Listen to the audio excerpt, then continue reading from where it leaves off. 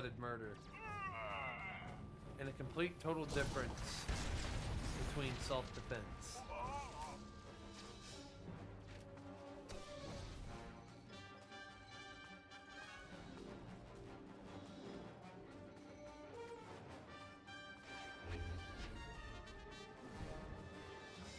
But again,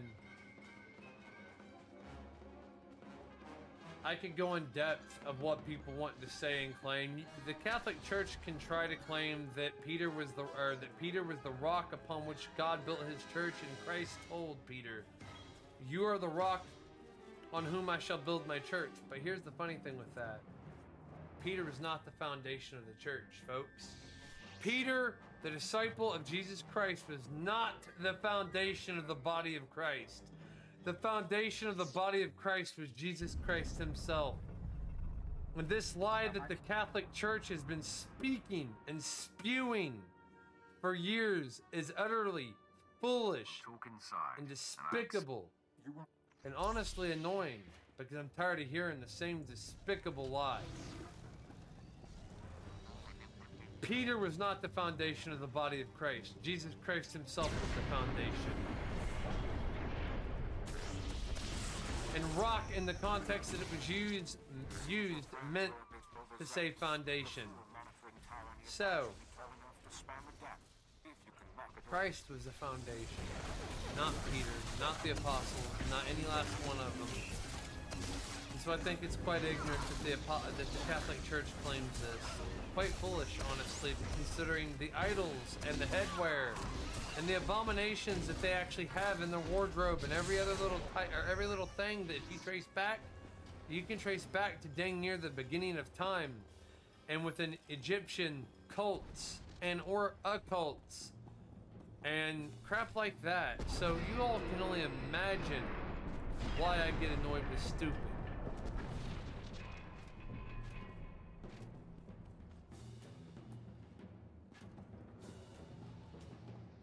Beloved friends, do not concern yourselves with the harmless exchanges of ionized plasma overhead.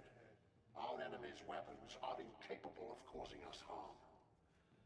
I might have to actually pull up a freaking list of documentation one day and just show you where the Catholic Church is 110% wrong.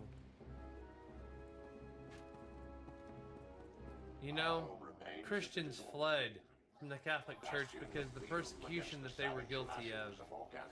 So, you can claim the Catholic Church is a part of the body of Christ, but unless you acknowledge Jesus Christ as your Lord and Savior and acknowledge that you do not need a man to be your freaking priest, and you do not need a man to speak to about your sins, then you're worshiping an idol, and you're not worshiping Christ. You're worshiping a man who is fallible. Okay, when Christ died for our sins and the innermost sanctum was tore apart and the gown was tore from top to bottom of the innermost sanctum, that got rid of the need for an actual priest, because at that point Jesus Christ himself became our most holy and most high priest. And this is why I get annoyed with humanity.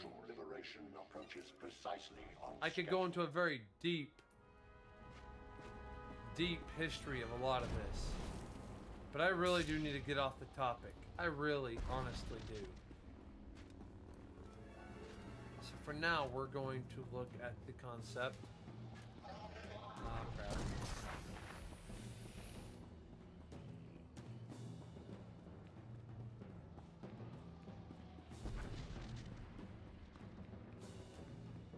Of Star Wars, because Star Wars has always been a great thing and always will be a great thing. So again,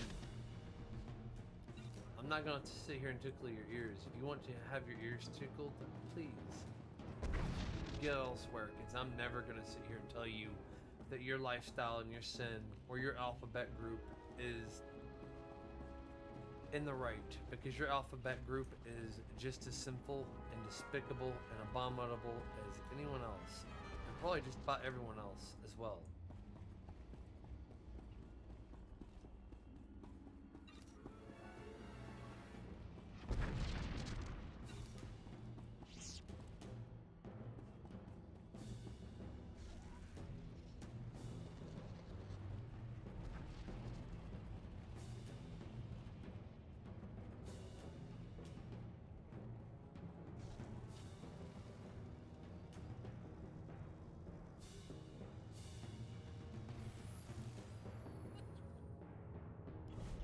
yourself very efficiently. Again. I can see why you were chosen to come here. This is a preaching I am session. M3, originally surgical. Something I don't really like doing, in all honesty. Like any other.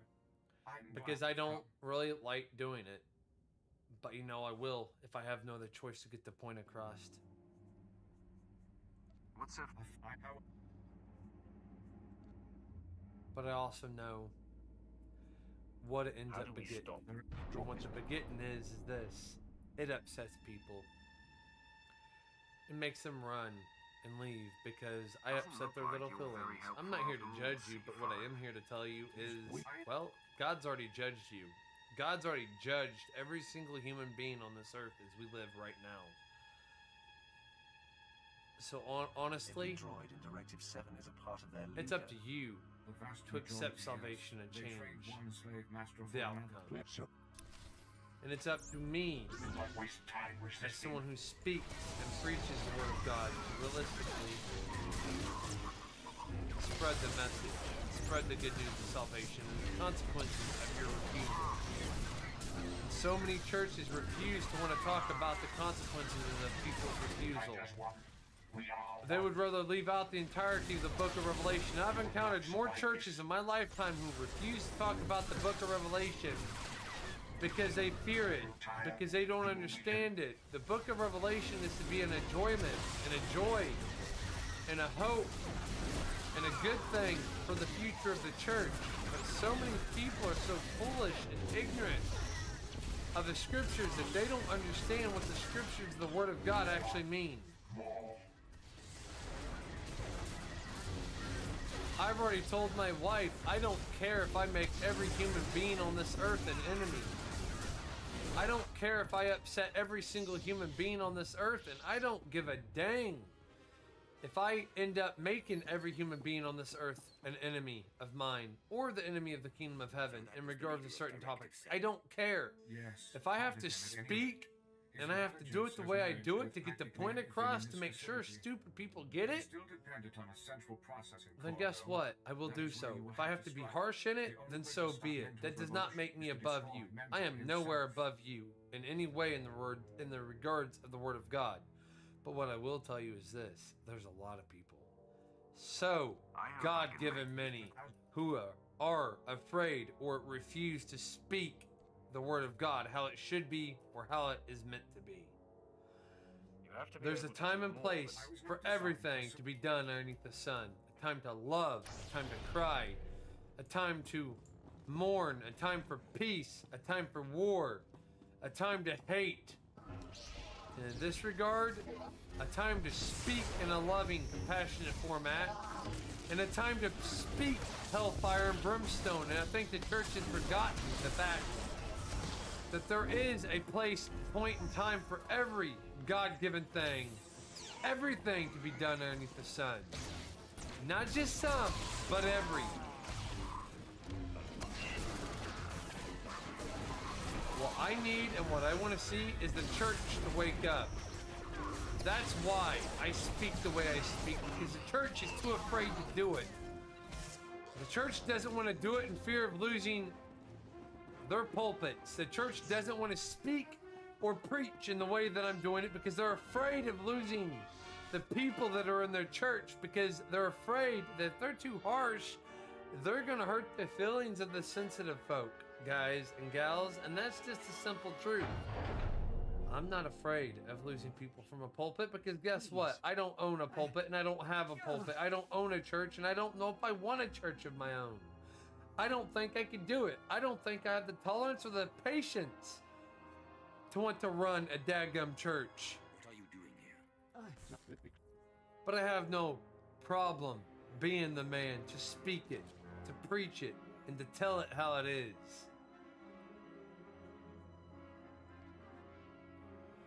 Because I'm not afraid of people. Why should I be? Anything you can do to me, you can't destroy my soul. There is nothing on this earth, through demonic means or otherwise, that you can do to me to make me fear you.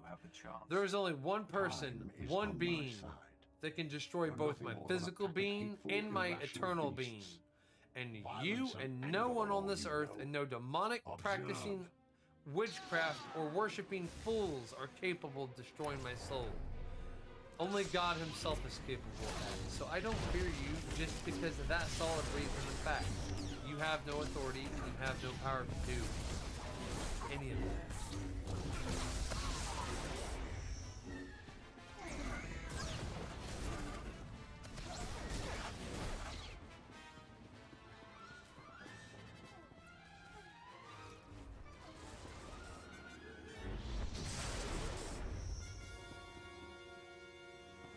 Dear friends, our revolution continues to approach just as we've all hoped and planned.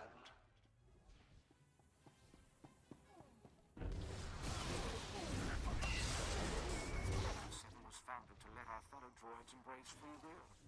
We would create our own society. You know, I had my mother a good while back tell me that if you love the Middle East so much because of who created it, who made it, and who lives there, then why don't you go live there? Because my mom didn't like the way I spoke the word of God, because honestly, I love my mother, but realistically, she's too sensitive to what a hellfire and brimstone preacher can do and be.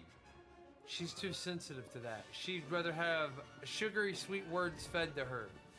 And sadly, I'm not gonna do it. I'm gonna tell you how it is, and if you don't like it, I'm sorry, but I'm not sorry. And honestly, I'm not gonna condemn my own soul because I sugary water preached to someone and tickled their ear and told them false information and false facts of the Word of God. I refuse and I will not do it. So, if someone else wants to condemn their entire soul and being and be judged extremely harshly by God, then be my guest and do so. But I will not, and I'm not going to.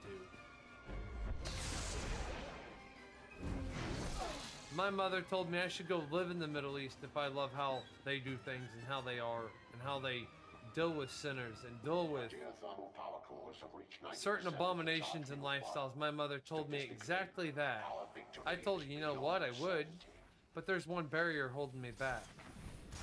And I'm not going to spend the next 10 years of my life learning a language I don't know how to speak. Sorry, folks, but if I could, I would. But ultimately, I'd want to do so as a missionary, and nothing more and nothing less.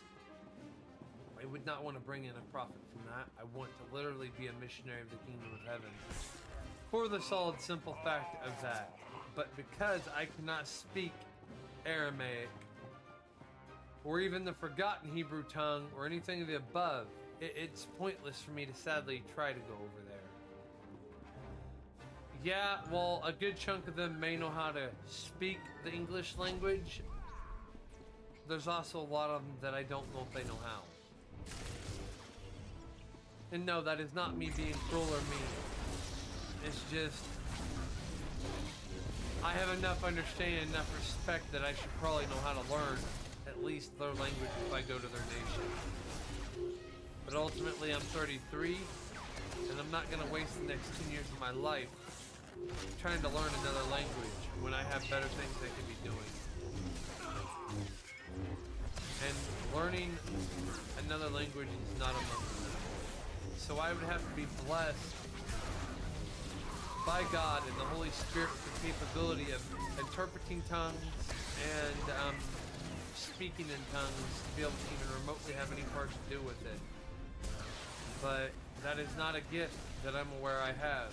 And it's sad enough to admit that I don't even know what my spiritual God-given gifts are. I don't know what the fruits of the Spirit and the gifts of the Spirit that I have are. I've never had it told to me. People can tell me one thing, but I don't know. All I know how to do is speak the Word of God in the right context, in the right way, in the right format, no matter who it upsets. And that's all I know how to do, realistically and sadly. I've been told that that in itself is a gift. I don't know how it's a gift, because, well, to be honest, every believer in Christ is expected to know how to preach and teach someone the Word of God. Everyone is expected to know how to do that.